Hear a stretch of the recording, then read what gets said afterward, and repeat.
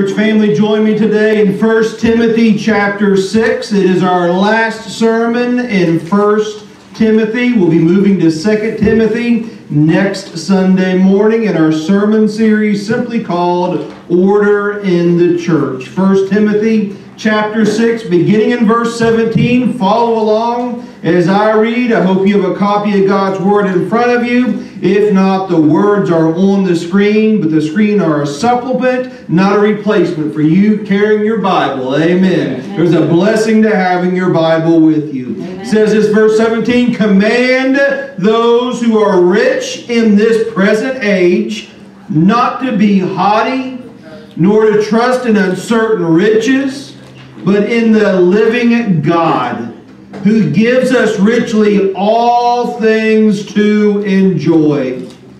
Let them do good, that they be rich in good works, ready to give, willing to share, storing up for themselves a good foundation for the time to come, that they may lay hold on eternal life.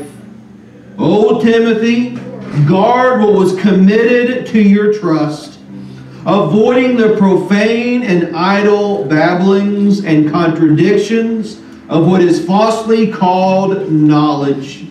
By professing it some have strayed concerning the faith. Grace be with you. Amen." May God bless the hearing of the Word and now the preaching of the Word as we conclude 1 Timothy chapter 6. Hey, the late comedian Jack Benny often quoted and joked about his miserly love for money. In one skit, he was walking alone when a robber accosted him with a firearm. The would-be robber, placed that gun in the face of Jack Benny and said, "Your money or your life." In the skit, there was a long pause with Jack saying nothing. The robber eventually impatiently said, "Well," Jack replied, "Don't rush me, I'm thinking about it." All right. So we understand that money is something that's valuable to all of us. We all tend to make sacrifices for money. Sometimes we have a good view, a right view of money, and sometimes a wrong view of money. Apparently inside of this church in Ephesus that Paul was writing to Timothy to pastor, they had many skewed views of their material possessions, that their wealth became an idol, a god, a misused possession by God. They began, no doubt, to use money and their wealth as a god instead of as a servant. So Paul routinely and repeatedly spoke to Timothy to speak to the church about how to be godly in their financial wealth.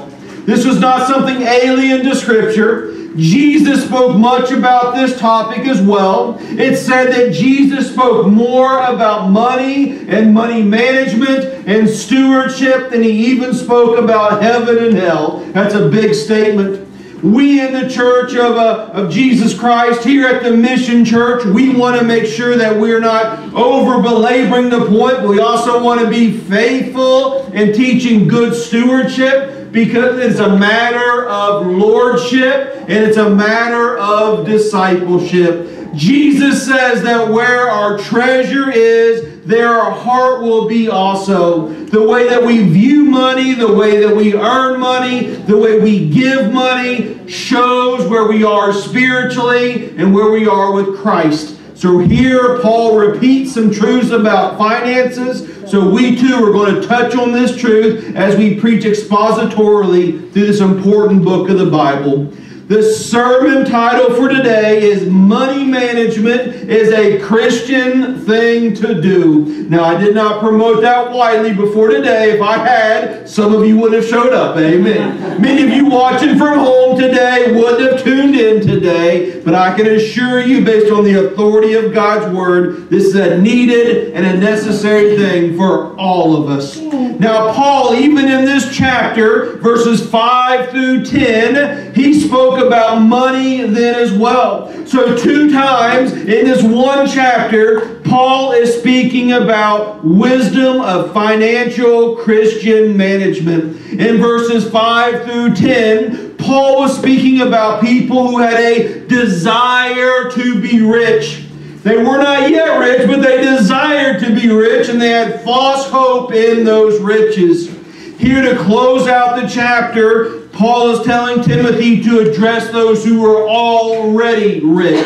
Those who have acquired the material blessings of the day. Paul was teaching Timothy to teach them how to manage that in a Christ-like, God-honoring way. So you might be here today and say, well, Pastor, this doesn't apply to me. I am not rich. Well, I'm here to tell you, friends, that you today, sitting right here, comparatively speaking, you are richer than any single person who lived during this time that Timothy was pastoring this church.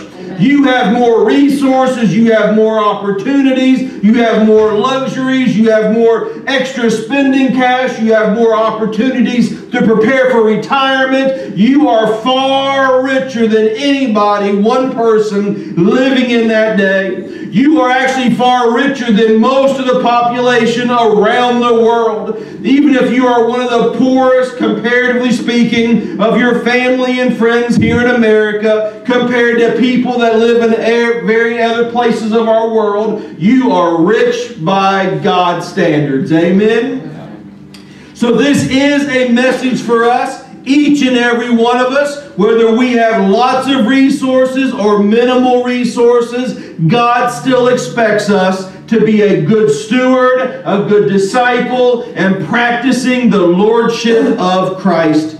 Now, the purpose for every preaching, every time a pastor, whether it's me or Pastor Eric or a pastor of a different church, or you're watching a YouTube channel, or you're listening to a podcast, the purpose for every preaching is to call people to live in Christ, to live like Christ, and to live for Christ. Amen? So obviously today that we're preaching about money, the first and primary need that you have is to be in Christ, to be saved. Don't sit through a service today here at the Mission Church of Lexington, whether you're on campus or online, whether you're inside or outside, whether it's a 9 a.m. service or the 11 a.m. service. Don't leave this service today without being in Christ. The way that you enter into Christ is by repenting of your sin and putting your faith in Jesus Christ. That you trust Him as your Lord and you begin to live for Him as your Savior. If you don't hear anything else today, that is your greatest need. The question is, are you in Christ? It's not whether you are religious. It's not whether you come to church. It's not whether you pay your bills or even give a tithe. The question today is, are you in Christ by faith? After you are in Christ by faith, then you are to live like Christ. That God begins to have a greater authority, a greater lordship, a greater reign in your life. Less of you and more of Him. Amen? That's every part of your life. The decisions you make, the choices that you make, the relationships you build, the dreams that you have, the vocation you go in, the way you spend your money, the way you spend your time. These are all committed to God, and you should be looking more like Christ each and every passing day, month, and year. And then lastly, every sermon is to help you to live for Christ. Amen? That we're dying to ourselves and living to Christ. That we're setting our agenda on the back burner and saying, God, I want your best done in my life. I'm willing to live for you because you died for me. But today specifically, we are talking about how you are doing that with your financial well-being and your means. Money management is a Christian thing to do. Familiar story about John D. Rockefeller. One of the richest men in the world, and for all practical purposes, his money was virtually limitless. At that time, there was nothing he could not do. There was no amount of money he could not earn. There wasn't anything that his finances could not afford him to be able to enjoy or pursue. Well, one interviewer asked him a probing question and said, "Mr. Rockefeller, how much money will it take to be enough?" And that famous and well-known and sad response given by Mr. Rockefeller was just a little bit more. That was the response about the richest man in the world at that time. He just needed a little bit more. So whether you have millions of dollars, thousands of dollars, or tens of dollars that you have in your possession, if you are a lover of money more than a lover of God, enough will never be enough. You will always say, "I need just a little bit more." You will always have the sin of comparison, looking at someone else and, "Well, I wish I had a house like that. Wish I had a car like that. Wish I had a retirement portfolio like that. Wish I had a bank account like that." If we have the sin of comparison, which we preached about 2 weeks ago, we will never be satisfied, we'll never be content, and we'll always have a desire for just a little bit more. And in my humble but accurate opinion, here is one reason why those who have minimal resources have an advantage over those who have a lot of resources, because those who have a little bit of resources, they have the false assumption that they had just a little bit more, then they'll feel safe, then they'll feel secure, then they'll be happy, then they'll be able to enjoy life. But those who have all those things, they realize that once you get that, you're still not satisfied. You're still not content. That life still has a void in it, and life will always have a void in it if you try to live it without God. Amen? There's a void inside all of us that money can never fill, that only the Messiah can fill. There's a void inside of us that no toy that we could have can ever make us content. Only in a vibrant relationship with Christ can do that. There are two basic views of wealth. You either view it as something that you own and get to do what you want with, or you look at it as something that God owns, that He entrusts to you to do what He wills with. Amen? This is a matter of getting our ownership and our stewardship in the right order. We do not own anything as a believer in Christ. God owns it all, but He entrusts it to you to use as a steward or as a manager. And a steward is a servant, and we must always remind ourselves that servants do not spend time asking, "What is it that I want?" They spend all of their time and energy and focus saying, "What does the master want?" Amen? That should be what you are asking yourself at every facet of your life, but including your bank account, including your checkbook. It's not what I want, but what does my master want? We want to make sure that we realize that we are stewards, and stewards have no rights, only responsibilities. Hey, I'll say that again because it's so good. Amen. We as Christians in every part of our life, including our finances, to get this thing right about managing money as a Christian thing to do, we must remember that we do not have rights. We have responsibilities to God. As most Christians, if you ask this question, they'll begin to squirm in their seat. The conviction will begin to rise. The guilt, the shame, the embarrassment will begin to creep in. But the question for us today is this: what does God think of the way you handle your finances? I ask myself the question today. I challenge you to ask yourself today, as we're learning these principles, basic, practical principles from God's Word. Ask yourself today, what is God's evaluation of how you manage your money today? Point number one in your outline. First things first, give to God first. Friends, this is where it all begins. Putting God first is the primary thing we must do. As Christians, our first financial priority, just as is the case for every area of our life, should be God and His work. Amen? That God being glorified in the work of winning people to Christ, serving God through the local church, serving God in evangelism and missions, going and giving, the purposes of God, the expansion of the kingdom is why we exist. We are not here just to make this life fun for ourselves. We're not here just to make a reputation for ourselves. God is not that concerned with our happiness. He's concerned with our holiness. God is concerned with our character more than our comfort. God wants us as believers in Christ to be willing to make sacrifices, to say no to ourselves for the good of God. God wants us to live a sacrificial, generous life that includes every part of our life, but it certainly involves our finances. The issue of managing all of our gifts, including our finances, is of great importance to God. Now, the sad statistics tell us that the average Christian is sitting inside of good local churches that have the Word of God preached to them, that probably already know more truth than they're applying. The average Christian gives 2% to kingdom purposes. They give 2% of their resources to God through the local church for the ministry of the gospel and for missions and for the expansion of winning the lost and building the saved. 2% most Christians give.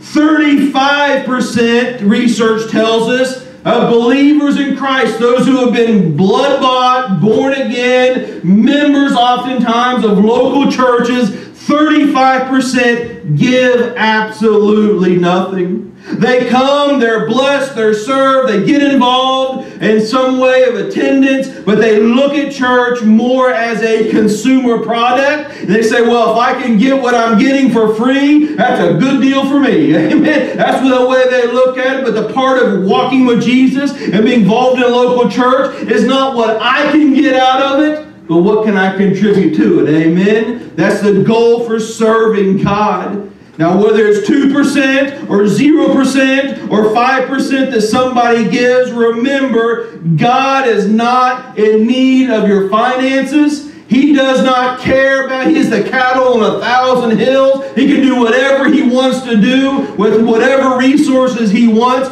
but He wants your heart. Understand that if you are not giving the way God would want you to give, if you're not managing your money the way God wants you to manage, you do not have a money problem, you have a master problem. You do not have a cash problem, you have a Christ problem. That there's a disconnect between your heart, because where your treasure is, there your heart will be also. The Bible says, Jesus says, you cannot love God and money. It's a choice and a decision and a commitment that we have to make. Now, a biblical principle is the principle of the tithe. Proverbs 3:9 says this, honor the Lord with your possessions and with the first fruits of all your increase.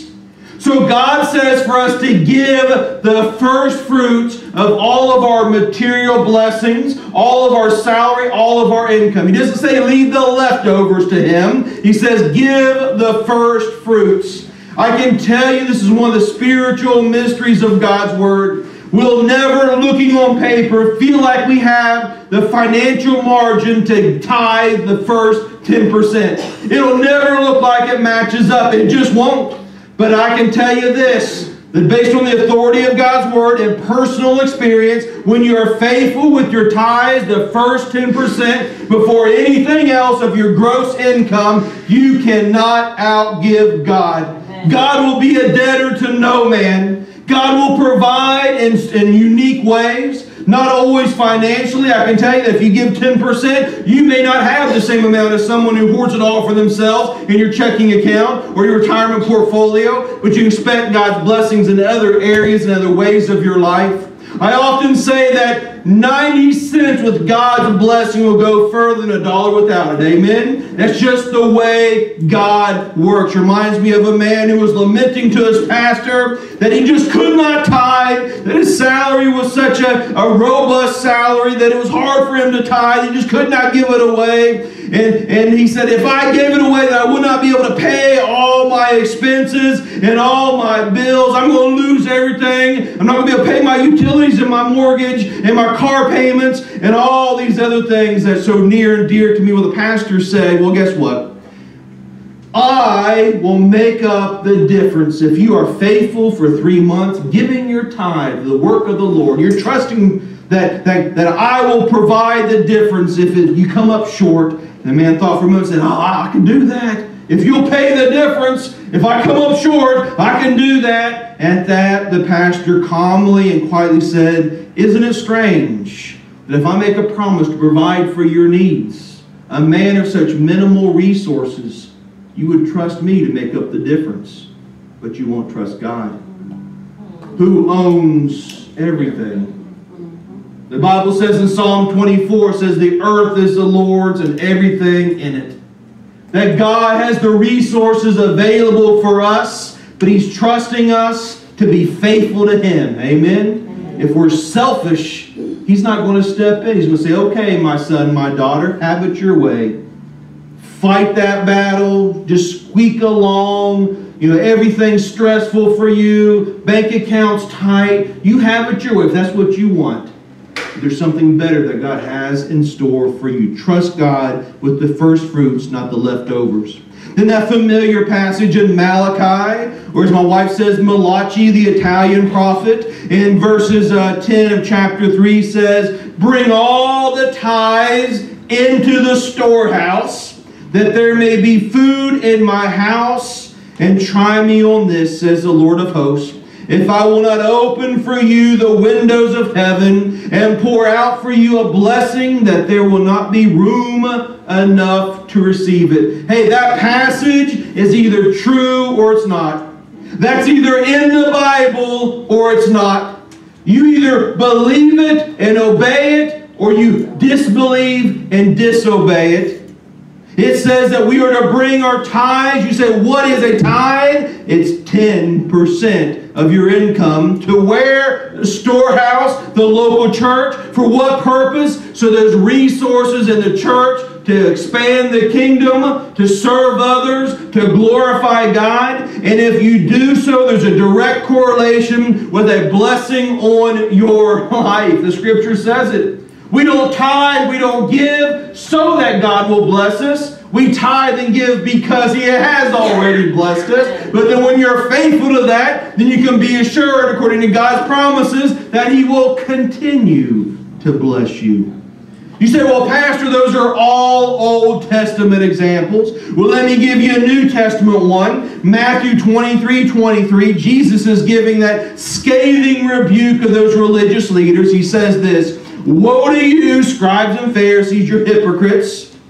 Hypocrite is those who say they're Ford salesmen, but they drive a Chevy around, right? Say one thing, do something else. For you pay tithe, you give your tithe, but you have neglected the weightier matters of the law, justice, mercy, and faith. Those you ought to have done without leaving the other undone. So the reason why it's not codified as much in the New Testament was this was in the ethos of those first century Christians. They knew, as a Jewish mindset, that God deserved not just a 10%. He owned all of it, amen? And giving the 10% was just a sign of obedience back to Him. So Paul, or Jesus, was saying here to the Pharisees, hey, you give to be seen by man, but you've left out the deeper truths of justice, mercy, and faith. He said you should develop those other qualities of being a Christ follower, but don't stop doing the other things. Amen? I can tell you that if you just go through the motions of giving 10%, but it's not an act of worship that you have, it's not pleasing to God. But if you give because you're joyfully, sacrificially, as an act of worship, giving to God that's pleasing and honoring to Him and good for you. You may hear me each and every Sunday when it's time for our tithes and our offerings. I say it's now time to worship through stewardship. It's not something we tag on the end. It's not your cost for admittance. It's not something that we have to do just to have a religious protocol to walk through. Giving to God is an act of worship. It's part of your spiritual worship to the Lord. It's something that you do because you want to be obedient to God. You want to glorify Him. And you want to be a part of the kingdom adventure that God has for you. A man had a horrible dream one night. He said, "The Lord took my Sunday offering and multiplied it by 10%. And this became my weekly income that I had to live upon. In no time, I lost everything." I mean, who in the world can live on $50 a week? The Lord multiplied your offering by 10%. How would you and how would I fare? Money and material wealth, listen, church family, is designed by God to be a trust, a test, a tool, and a testimony. But the devil likes to use it as a trap. I think that'll be my Motivation Monday post for this Monday. Amen. The money that God has given us by God's design is to be a trust in our life. Again, that's the reminder that God has entrusted it to us. It's not ours, it's God's. The way we view our money says a lot about our spiritual mindset. It's a trust. It's also a test. Are you going to allow that money and the love thereof to push you away from God? Or are you going to allow that to be a test that drives you to God? That's the test of money. It's also a tool. That money is a terrible, as I said, master, but it's a great servant. We all have to have money. Without money, you would not put gas in the tank of your vehicle. You would not be able to go to lunch today after service. You would not be able to pay your rent or your mortgage. Money is part of our human experience, but it is a tool to be used, not something to be loved, not something to be worshipped. We must have the right view of material possessions. And lastly, God wants to use it as a testimony. The way that you are gracious and generous with your finances can be a testimony to a watching world. Every part of our life as a believer, unbelievers should look at and say, "I don't get it. That doesn't make sense to me. That's not a natural way to do life." And you say, "Exactly. It's not natural. It's supernatural. I'm living for an authority higher than what this earth says. The world system says, make all you can all you make, set on the lid, spoil the rest," right? Get all you can for yourself, hoard it up, don't want anybody else to get an advantage, right? That you want to have me, myself, and I, the unholy trinity. Well, God says we're to live otherworldly. That we have to be in this world, but not of this world. That we know that finances and paying bills is part of our human experience, but we do it with a higher purpose and a higher vision. But I can tell you the devil wants to use it as a trap. He wants to take finances, material things. He wants to bond it to you. He wants to put his hooks in you. He wants to use that to distract you, to get you to do various and sundry sins and wrong mindsets. And he doesn't mind what you worship or how you worship, as long as you don't worship the true and living God. The devil rejoices when human beings love money, serve money, live for money, idolize money, because it becomes a trap in our lives.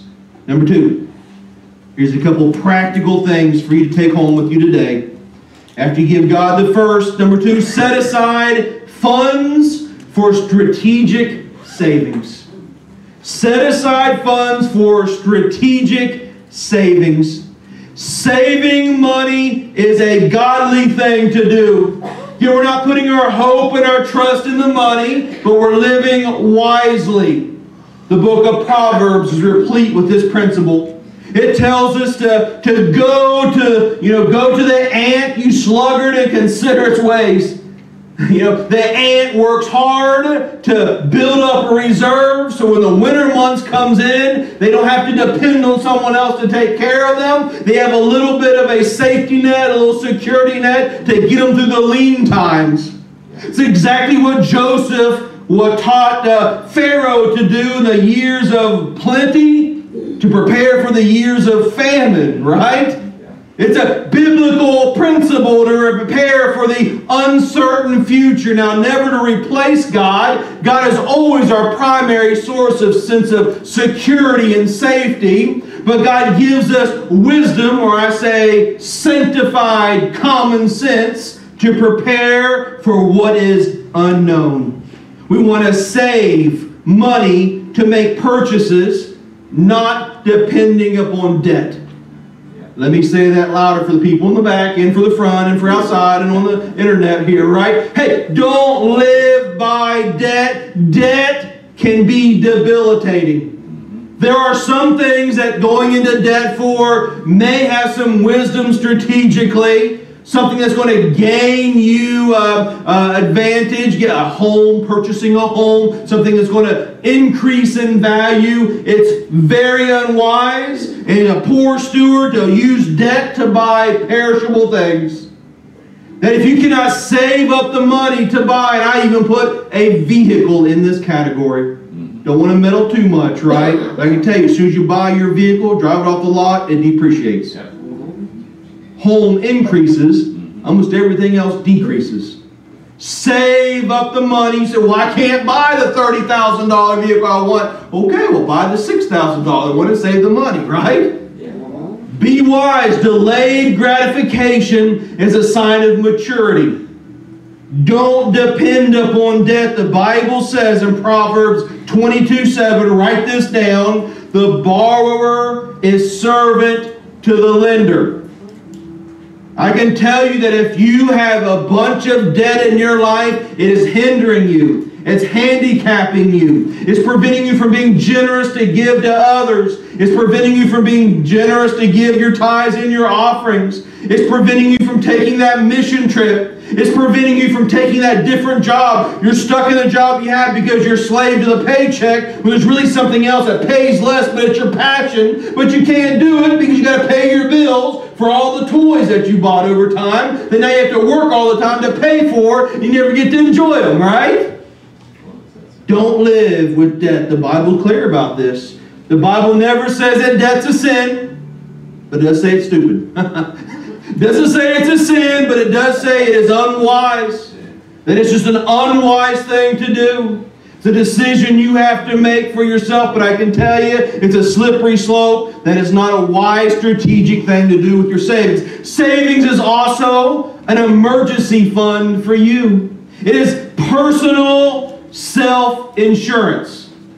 Hey, whenever you have an emergency fund, if you do the Dave Ramsey principle, right? You got $1,000. The first thing you do, here's the baby steps. Dave Ramsey, okay? I can't take this. Dave Ramsey created this. It's basic stuff. $1,000 in your savings for emergency fund. You never know when your tire's going to pop, right? You never know whenever your refrigerator's going to go out. You never know when uncertain things happen. Don't live so paycheck to paycheck that there's so much stress and anxiety about the uncertain things that come up. $1,000, that won't do everything, but it'll do something. Give you a little bit of sense of security. Not in God, not in the money, but in God and the wisdom He's given you. Step number 2. Get rid of all of your debt, except maybe your mortgage. So how in the world can I do that? Dave Ramsey teaches, right? The debt snowball. Maximize paying everything, getting the lowest debt. When you're done paying that lowest debt, take that amount and roll to the next one, roll to the next one, roll to the next one. Don't worry about the amount of rate of the rate on the card there. What is interest rate? Just take the smallest one. You pay it off, guess what? You're going to get excited. It's going to build momentum. You're going to feel some freedom from that. And you're going to have that roll to the next one, roll to the next one. Before long, you'll be debt-free. That's a good feeling. Step number 3, have yourselves 6 months to 12 months of living expense. You never know when your job will be lost. You never know when you might get laid off from work. You might get injured. Business might go out of business. Who knows what happens? Having 6 to 12 months. Again, that's not an extreme amount. You're not just trying to keep score. I want $1 million in the bank account. Just 6 to 12 months. So if something were to happen unforeseen, you'd be able to be self-insured. After that, you want to then look at preparing your children for college if you have children. College is expensive. Not all people should go to college. There's other options. There's vocational schools. Man, go be a mechanic. Go be a carpenter. Go work in a factory that's got a solid foundation. Not everybody's designed for college, and that is okay. Go into the military. Some people just have that in their DNA. That they are just they're a warrior by instinct. Go in the military. Those are all good things. All things that honor God. You don't have to go to college and waste a bunch of money on a degree you'll never use that doesn't open up any door for you. It is okay. After that, then you want to pay off your mortgage. Somebody says, well, don't pay off your mortgage. It's a tax write-off. That's foolishness, friends. I can tell you, how nice is it not to have $1,500, $2,000, $3,000 a month to pay on a mortgage? Now you can use that to invest in things, right? Hey, make sure you are giving about 15% to your retirement. Contribute to a retirement. And the last thing, step number 7, is the one that's really exciting. That's whenever you can just build wealth, and not for your glory, but for kingdom purposes. God doesn't enlarge your income and enlarge your financial standing to increase your standard of living, but to increase your standard of giving. Find a nice, reasonable lifestyle to live on. So when we can live on that and everything above this, we're going to give to the work of Jesus Christ. Amen. Think of how many missionaries you can support. Think of how many church buildings you can build here at the Mission Church in Lexington. All kinds of things you can do. Amen? Amen. Yeah. And then lastly, it says, give like no one else. Because you don't have that hindrance.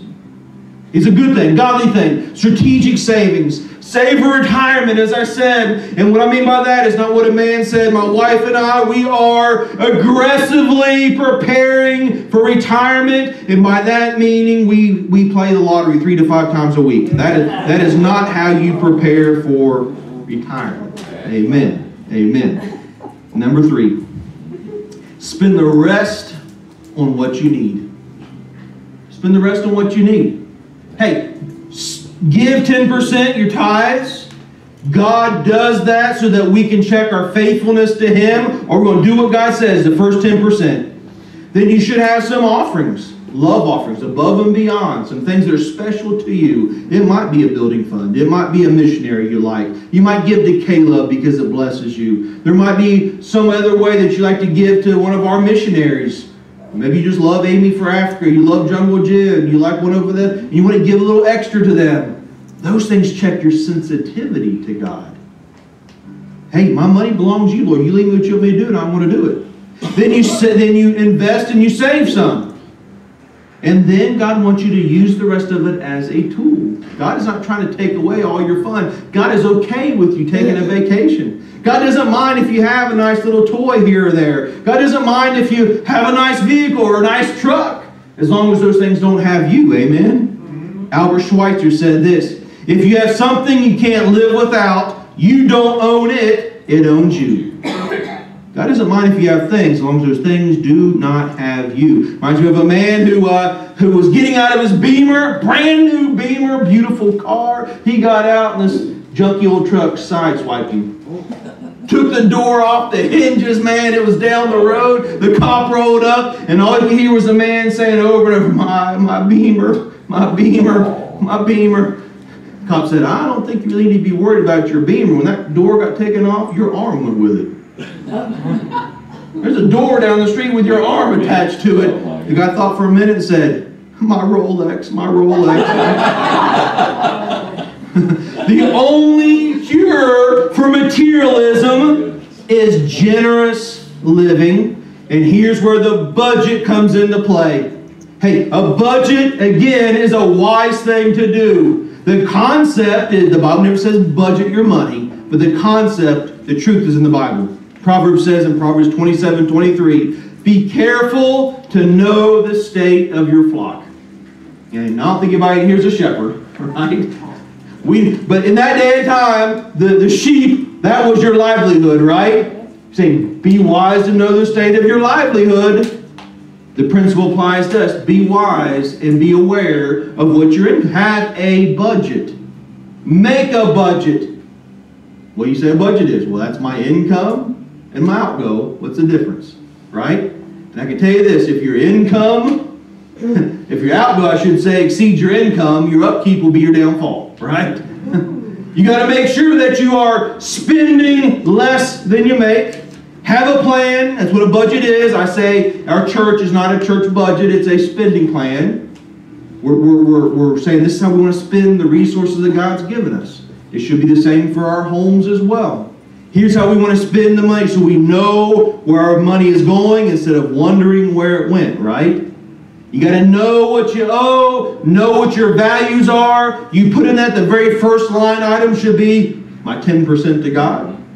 Then you go through your line items. If you're my mortgage, my utilities, my things. Here's the nice things. Here's what, know where your money's going. Have an intentional strategy and a plan. Hey, spend the money, the rest of what you need. Number 4, if you are married, always discuss finances as a couple. It's something else God uses in our marriages. The devil uses it as well. One of the highest points of contention between marriages, one of the highest reasons for divorce is financial disagreements, problems financially, arguments financially. But God wants to use that same catalyst to draw couples together, not push them away. That we know that we marry someone who's usually different than us, right? And almost every marriage is one spender and one saver. Yeah. Now that's a good thing. Don't resist that. If you're both spenders, guess what? You'd be broke. Yeah. If you're both savers, guess what? Life would be boring and dull and bland. Yeah. God brings you together, but that forces you to communicate, and it's something that God is pleased with. God wants two to become one. The more marriages I have done over the years, I've seen the trend happening. Instead of them becoming one in all areas, including their finances, they develop, let's just have our own separate lives financially. And I can understand the earthly wisdom of that. I can. I've seen the nightmares of it. I can understand why some people do it, but I can tell you, when Scripture says two becomes one, it doesn't make an exception for our finances. It forces us as a couple to work together, to be on the same page, determine priorities, determine dreams and objectives. It causes us to have conflict resolution. I disagree. You gotta have a plan. Anything we buy that's above $100, $50, $1,000, $1 million, whatever your bankroll allows you, we need to talk about it, right? Here's a budget. Let's live on it.